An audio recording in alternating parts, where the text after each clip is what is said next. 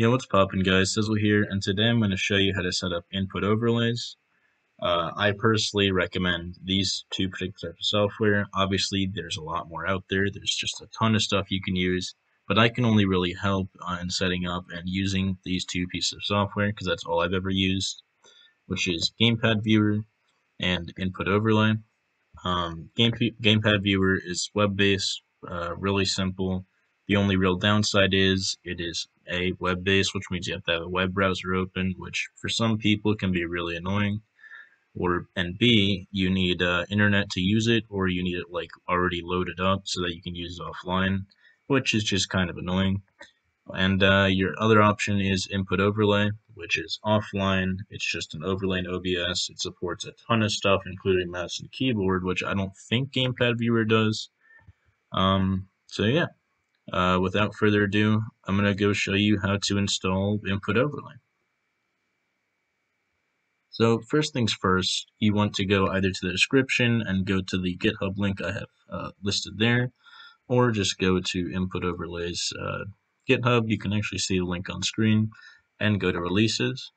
And once you're here, you want to get the latest version that isn't a pre-release, because pre-releases sometimes have bugs and just a couple other annoying things. So almost always you want to go with what's called the latest release. So make sure you see that on the left.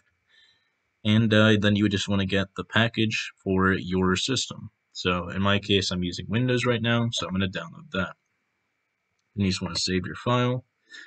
You want to go to your new downloads folder, and you'll see the input overlay zip file. Then you want to extract this with whatever you have available. Some people have WinRAR, some people have 7-zip. If you don't have either, I recommend 7-zip just because it's free. It doesn't have any extra stuff going on. And you want to extract it into its folder. And once you're here, you open the folder and go into the plugins folder, and then select both of these and copy them, which you can either do like that or just Control-C. And then you want to go to Windows, Program Files, and you want to scroll down to OBS, and you just want to paste right here. Now it's going to just tell me I have to replace the files, which most people won't have to. You won't have these files. I just have it already installed, for the sake of this tutorial. And once you do that, just paste them in here, replace anything I have to. Then once you're in OBS, you'll now have this new button called Input Overlay and Input History. And what you want obviously is Input Overlay, which you could add, but first you want to do something else. So you want to go back into your files. You want to maybe make a folder for presets somewhere that you'll actually not delete it. In my case, I know I'm not going to delete anything in the OBS folder. So I'm going to make a folder for presets right there. And you want to go back to your downloads folder, go into the presets section, and you need to extract whatever you need. So in my case, I'll just show off the keyboard one real quick. So WASD, extract that to WASD. And then you want to cut this folder or copy it, whatever you want to do.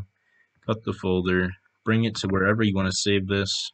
It could really be anywhere as long as you know how to get there. And you just want to put it in there, and just like that. So I have that in there. Now what you want to do, now once you have anything that you need in here, so not just OBSD, it could be anything, you want to hit the plus button, you want to hit Input Overlay, and you want to add one. You can name it whatever. I'm just going to go as keyboard because that's what this is. And then you need the image file, so you want to browse, you want to go back to where you have the folder, and you want to find the PNG, not the previews. You just want the normal PNG for whatever it is, and just like that. And then the config file, which will also be in the exact same folder in the same place, where you can get the minimal version or the full version. Doesn't really matter what you choose. And just like that, you'll have your nice keyboard layout, and you can hit OK. And as soon as you got that running, now you see whenever I press WASD, I am pressing all the keys. You can see they just show up on screen just like that. I can then move this around all I want. It's really straightforward. And I can show that off with the gamepad as well. So first I need to go back to my file system. I need to go into my downloads folder and pull out the gamepad one. and then I want to put that and bring it out to my presets folder that I just made,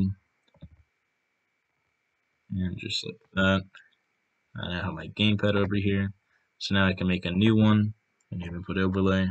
I'm going to call it gamepad because that's what that one is, and just go to the gamepad folder instead. Get your gamepad PNG, your layout config file, and make sure it's a gamepad overlay so you can configure anything that you need to do. You can look up what the gamepad IDs all are and all the dead zones and all that. I'm going to leave everything like default, and I'm going to go connect my controller real quick.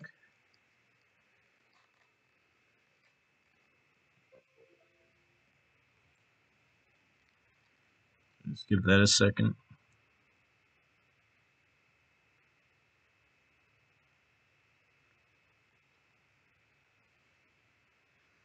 And while I'm doing that, I might as well resize this. So now I have my controller connected. You can see if I move that around, it's picking up all the inputs just fine. If I was playing a game, it would be doing the same thing. And yeah, it's just that simple.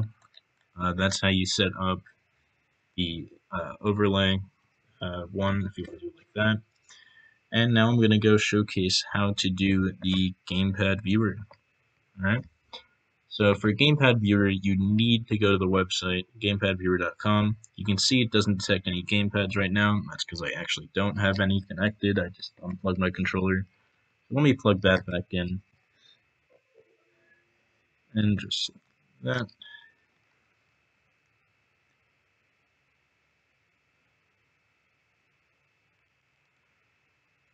Yeah, so once you're on this website, you need your controller to be connected. So you got to give mine a second, and once you press something, it'll show up with a bunch of options and stuff for you to configure, which I'll go over real quick. So you can see I just pressed a button, and I'm currently viewing, I guess I'll do my PlayStation controller, because that's what I'm using, PS4 controller.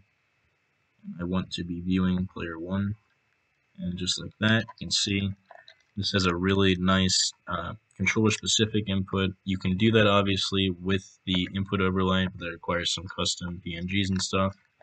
So that's up to your own discretion if you want to do that.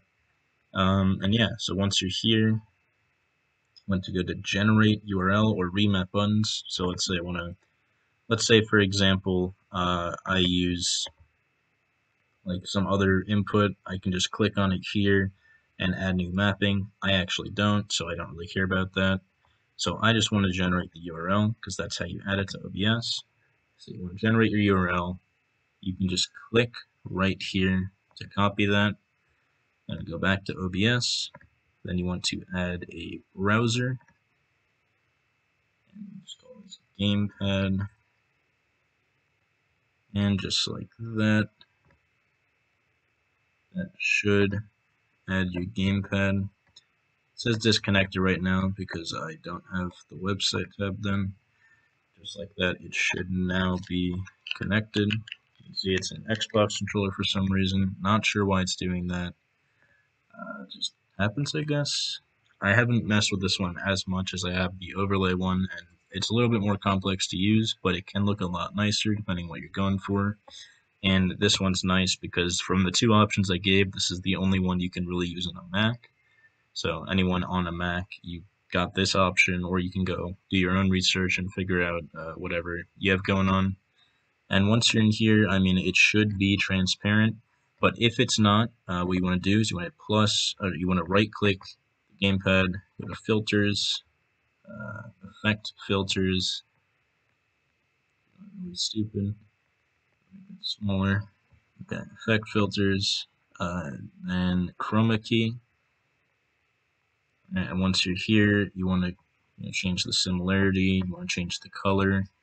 You make it custom. So let's say I want it to be black for some reason.